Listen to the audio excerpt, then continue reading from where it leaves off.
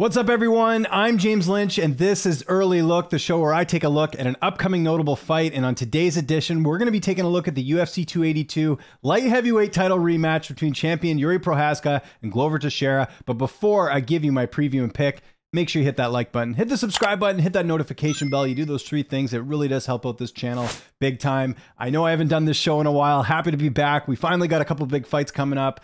This is one we could not ignore. And UFC 282, like I mentioned there, actually I didn't mention it there. It's going to be taking place December 10th, T-Mobile Arena in Las Vegas. So you remember their first fight was in Singapore. This one on North American soil. Can't wait for it. Going to be an awesome, awesome card. Let's go through it. If you haven't seen the show before, basically I go through a bunch of stats, a bunch of little intangibles. You guys decide for yourself if it means anything or not. And I also, for this early look edition, I'm also going to go through their first fight and some of the notes I made. I did have a chance to rewatch it, so I'll give you my take on that first fight as well. Let's start first with the champion, Jiri Prochazka. Again, this is a 5-round fight. Whoops. Let's go all the way to the top here. So there you go. You can see Jiri Prochazka, the current light heavyweight champion, 29-3-1 record. He's got 25 knockouts, 3 submissions, and 1 decision. He's the only fighter to ever submit Glover Teixeira. Pretty nice feather in his cap there to get that done. Jiri Prochazka, you can see down here, is 30 years old. He's 6'3" with an 80-inch reach, so he's 13 years younger, 1 inch taller, and has a 4-inch reach advantage in this fight against Glover Teixeira in their rematch. Jiri, of course, is the former Ryzen light heavyweight champion. He was also the Czech GCF light heavyweight champion. Pretty notable thing. It was on his wiki, so I figured we should mention that as well. Jiri's got fight of the night twice in his UFC career, both against Dominic Reyes and Glover Teixeira. He's got performance of the night 2 times in his fights with Volkan Ozdemir and Dominic Reyes. And if you look here, Jiri Prochazka, going all the way back to his career here, did not have an amateur debut. He didn't have any amateur fights. He went straight to the pros. His first pro fight was April of 2012, which was 1 month earlier than Glover Teixeira made his UFC debut, which is very interesting. Jiri is, as we know right now, just 3 UFC fights, all finishes, and some notable wins, obviously, in that span are obviously Volkan, who's, I don't think he's ranked anymore, but Volkan is someone who's been ranked for a while. Dominic Reyes, and of course Glover Teixeira in his last fight. Some notable losses. He hasn't had any in the UFC, obviously, just 3 fights. But if you go back and look here, he actually lost to Bojan Velikovic way back in 2012, UFC vet there. Also lost to Muhammad Lawal, the former Strikeforce light heavyweight champion, Bellator vet as well. But he did avenge that loss to Mo Lawal later on, knocking him out in 2019. As far as layoffs go, Jiri really hasn't had too many. The fight from Volkan to Dominic Reyes, there was a 295-day layoff. And then going from Reyes to Glover, there was a 407-day layoff. So just 2 layoffs in his career. But if you look overall, you're scrolling down here, you're seeing a lot of fights here in his entire career that are he's pretty active, is kind of what I'm getting at here as far as what he's been able to do in his career so far. Let's look at some injuries. He hasn't had any. The Glover fight that was canceled was just rescheduled. The Dominic Reyes fight there was a COVID thing, so he's never actually had any injuries in his UFC career that have taken him out of any fights. And that's pretty much it on Jiri. He's quite an enigma. I mean, there's really no one like Jiri Prochazka as far as his fight style, his personality. And we've heard all the stories from him locking himself in a room for 3 days to get rid of his demons. There's really no one like Jiri. I have not had a chance to speak with him yet. Hopefully I will leading up to fight time. I usually get Jiri before every one of his fights, so we'll try and get him leading up to this one. So that is everything you need to know about Jiri Prochazka. Again, not a lot to talk about because his UFC career just has 3 fights, and that's typically what we focus on the Early Look show. Let's talk about the former champ, Glover Teixeira, shall we?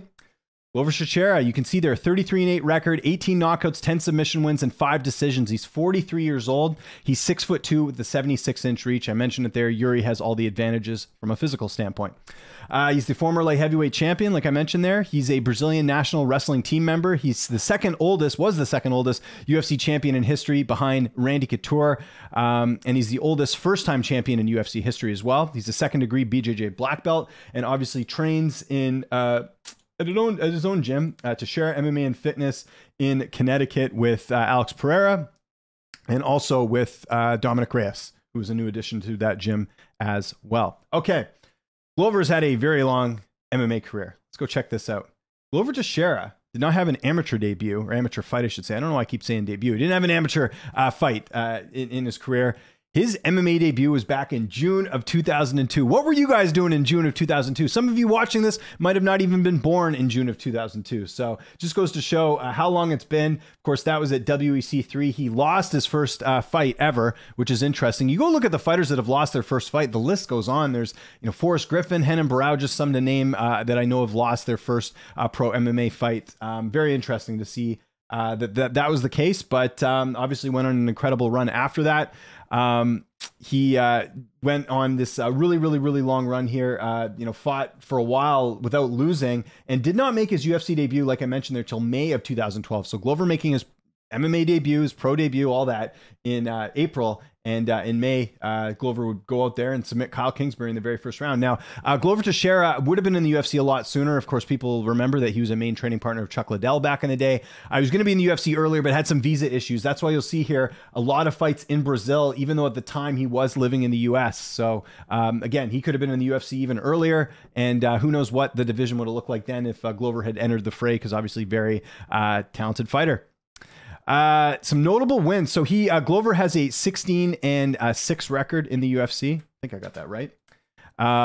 He's got 13 stoppage wins. Some notable wins in Glover's career include Rampage Jackson, Ryan Bader, Rashad Evans, Jared Cannonier, Anthony Smith, Thiago Santos, and of course, a really good win that is, people still talk about. It was back last year. Jan Blachowicz. That was a very dominant performance over Jan. We have not seen Jan dominated like that since earlier in his career. That was a very big win there for him there. Some notable losses for Glover Teixeira include John Jones, Phil Davis, Rumble Johnson, Alexander Gustafsson, Corey Anderson, and obviously Jiri Prochazka in his last fight. He hasn't really had many major layoffs in his career. If you look at it here, he's fighting 1-2 times a year. Nothing crazy. Going into the last fight with Jiri, there was a 224-day layoff, but Glover's been pretty active throughout his career. Hasn't really had to worry about too much stuff. Now, in terms of injuries, he's had a few. Let's go all the way back to the time he was supposed to fight Jimmy Manuwa. Back in 2018, he had a shoulder injury there. That was in 2000. Oh, sorry, I jumped ahead here. Actually, the first time he had an injury that took him out of a fight, he was supposed to fight Rashad Evans, had a knee injury in that fight. That was at UFC Fight Night 61 in 2015. February 2015, he had a knee injury there. Then he was supposed to fight Misha Serkinov. He ended up fighting Misha later on and beat him in the first round. But UFC Fight Night 119, October 2017, he had a minor injury in that one. Not sure exactly what that was, but the fight was rebooked 2 months later, so it couldn't have been that serious. Then he was supposed to fight Jimmy Manuwa, like I mentioned before, had a shoulder injury. But outside of that, he has not really been injured that much. You look at a lot of this, COVID stuff, the Anthony Smith fight, COVID related. Kutalaba had the injury. Imagine if that fight would have happened. So if you look at it here, Teixeira, much like Jiri Prochazka, very active fighter and does not get injured too much. He's actually, speaking of enigmas, Glover Teixeira, still looking as good as he is at 43. That's an enigma in itself. Now, Glover, throughout his career, has only really had one close fight, and that was the Krylov fight. UFC Fight Night Vancouver, the last Canadian event that the UFC has had. That was in September of 2019. It was a split decision in that fight. I went back and looked at the media scorecards for that one. 12 media members scored the fight for Glover, only 4 scoring it for Krylov. So I think most people watching did feel like the judges got that one right, but always got to point that out because that was a split decision. Okay, let's go look at their first fight. Since I've talked about both fighters, I've kind of exhausted everything that you need to know here. So if you look at that fight, Jiri wins their first fight by submission in the 5th round. Very close to... very close fight. So let's go back round by round. I do have the UFC stats here as well. Take this for what it's worth because significant strikes are not always super accurate here. But if you look at it there, we'll go by, what I'll do is I'll kind of give you my notes and then I'll sort of talk about how the significant strikes sort of panned out in that one. Okay, so first round I gave to Glover in the very first fight. If you remember, Teixeira got a takedown early on in that fight. He actually landed a combination on Jiri that actually stunned him. And then Jiri at the very end of the round did land some shots there, but it wasn't enough to steal the round. And you look at the significant strikes in that round, 75% there for 27 to 36. So 75% for Glover Teixeira, just 56% for Jiri. So really strong first round there for Glover. And you even look at the target overall and all that. Certainly very interesting there. Okay. Round 2, I gave that to Jiri. In that Jiri round, if you remember, Jiri actually got eye poked early on in the fight, didn't affect him at all. Then Jiri landed about 8 to 10 shots, and Glover got hurt like early in that round, or I shouldn't say early, midway through the round. And one of the big things that happened in that round as well is that Jiri stuffed a takedown, so Glover not able to get the fight to the ground, but he did land some elbows to Teixeira towards the end of the round, but it wasn't enough for him to steal it here. So I gave that second round to Jiri. Yuri ended up landing more. He landed 36 of 66. Glover only landing 27 shots. Glover actually had the higher percentage there, 64% of shots. But if you look at the amount of shots that was landed, Jiri actually landed more shots that round. So he landed 36, Glover only landing 27. So again, these rounds are close. Like I can understand people maybe saying, hey, one round went the other way, but I personally scored that second round for Jiri. Now, round 3 to me was the most significant in the fight because I think that was one where Jiri clearly won. And we'll talk sort of about what happened in that. If you remember, Jiri obviously had some bleeding. He had a cut there. I was examined, but it was all good to go. Glover ends up, trying to, get a takedown. Jiri stuffs it and landed some really good punches on Glover. He also landed a body shot in that round. If you remember, that hurt Glover Teixeira. Jiri then went and tried and attempted a arm triangle choke. Did not happen in that round. And it was actually Glover who ended up on top to finish the round. But still, that body shot. And if you look at the strikes in general here, you can see there 72% significant strikes for Jiri Prochazka, landing 43 of 59. Just 12 significant strikes for Glover Teixeira, just 54%. So I think that was a clear round for Jiri Prochazka compared to some of the other rounds in this fight. Okay, round 4 I thought went to Glover. Some of the things that happened in that round, Glover landing a nice combination, getting a takedown. He also mounted Jiri and landed some ground and pound. Almost got an arm triangle finish himself in that round, if you remember. But Jiri ended up on top. Glover then took his back later in the round as well. And Jiri got out of that. A lot of submission attempts there. Not as much volume in that round for either guy. If you look here, just 53% for Jiri Prochazka, 21 of 39 there, if you can kind of see it. Strikes in that round, 24 of 29 for Glover. So Glover just edging out the strikes. Again, I think that's another reason why I like him, and the submission attempts as well. I think that was a Glover round as well, but you can see the stats there very close in terms of the striking. Okay, 5th round. This is where things get really interesting. Teixeira actually stunned Jiri for a bit with some of his striking. And he actually, if you remember, the probably the most notable thing in that round is that he tried to jump for a guillotine choke and ended up slipping. Jiri ended up standing up and ended up eating a combo there. Both fighters extremely tired in this round, if you remember. Jiri ends up getting to his feet and has Teixeira's back. Threatens first with a leg submission, then a crucifix, then a rear naked, and then that is where Jiri Prochazka taps out Glover Teixeira. If you're like me, I was in complete shock. I didn't think if Jiri was going to win, it would be by submission, but again, that round. Again, both fighters very, very tired here. And just sort of leading into that 5th round, it was actually Glover who had the edge there. 21 of 32, so 65% significant strikes. Just 6 strikes landed for Glover Teixeira in that 5th round. So the way things were going in that round, it looked like Glover was on his way to potentially winning the fight there, at least on my scorecards, because I had Glover winning the 1st, Jiri winning the 2nd and 3rd, Glover winning the 4th, and he likely would have won the 5th. So it would have been 3-2 Glover had the fight continued. But obviously Jiri making sure it didn't have to go to the judges' hands and ended up getting the submission victory in the 5th round. So very interesting. Okay, let's look at the odds here. Showing most books have Jiri as about a 2-1 favorite, and it's understandable. Again, this guy seems impossible to finish or to take out, and I know you could argue that in that first fight that it was a possibility that Glover was on his way to winning a decision in that fight, but again, Jiri is a guy you can't count out even in the 5th round, and I think it also silenced some critics about his cardio, because even though both fighters were tired, Jiri was still able to get a finish in that 5th round. I think that speaks volumes to the talent level that he has. So I think the odds are right where it needs to be.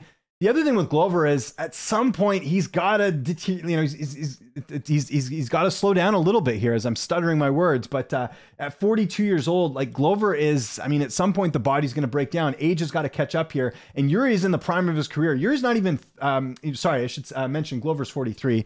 I was looking at the, at here, this was their first fight. He was 42 at the time, 29. Now Glover's 30 and Jiri is 43. That's what I meant to say there. But as you can see, Glover a lot older, like I mentioned, the tail of the tape there. So how is the rematch going to go down? What is my pick? Well, I think both fighters learned a lot from that first fight. They both learned that, I mean, these are two guys that are extremely tough to take out. I think that Jiri is going to take this fight. And I think this time around, I don't think he'll submit Glover again. I could see him getting another late finish in this one. This time, though, possibly by TKO knockout. I could see him just, landing some shots on Glover, not like a full knockout, but like, one where the referee has to step in and separate, both fighters, with Jiri landing some ground and pound. I think at some point he'll get a takedown, or he'll clip Glover and then go for the kill, the TKO finish, something like that. I could see that happening because, I mean, both fighters took significant damage. Jiri is no stranger to damage himself. Even the Dominic Reyes fight, he took a lot of damage in that fight. He was actually knocked out in that fight and ended up coming to and getting the spinning back elbow finish. But if we're looking at two fighters here, the older fighter, even though he's durable, and Glover Teixeira, at some point that's got to break down. I think with Jiri, he's proven that, you know, again, he's a guy that can take a punch and is extremely tough to finish and has a ground game that's good enough that can apparently hang with a guy like Glover Teixeira's ground game. So that's why I think Jiri's going to win this fight. I think Jiri's either going to win by a late finish, 4th or 5th round knockout, or Jiri potentially wins the decision here. I could see that happening too, but I got to go Jiri here because I think he's getting better and better. I think with Glover, at some point it's got to deteriorate, and I think it might be this fight just because of the damage he's taken with his age, everything else. I just think Jiri's going to go out there and get it done and prove that he is the best light heavyweight in the world. Might not be pretty, he might take a lot of shots. There might be moments in the fight again, like the first fight, where you see, you know, maybe Jiri get rocked or him in bad positions, but Jiri's one of those guys that I have a hard time counting out in any fight, and I think he goes out there and gets it done. So my official pick, I will go with Jiri Prochazka, 4th round TKO finish over Glover Teixeira to retain his light heavyweight title. So I don't know what you guys think in the comment section below. Again, super close fight here. Really exciting matchup. Also, I didn't have a chance to look up the stat, but when has a rematch taken place in the same calendar year? That doesn't happen too often. So these guys have not had, I mean, the fight was back in June, but still, that's not a lot of time off considering how much damage both guys took in that fight. So very interested to see how the rematch plays out. Follow me on Twitter and on Instagram at Lynch on Sports. Make sure you subscribe to this YouTube channel, youtube.com/Lynch on Sports. While you're there, hit that like button, hit that subscribe button, hit that notification bell. It's 3 easy things you can do. It really does help with the channel big time. I'm James Lynch. Thanks so much for watching, and I'll see you next time.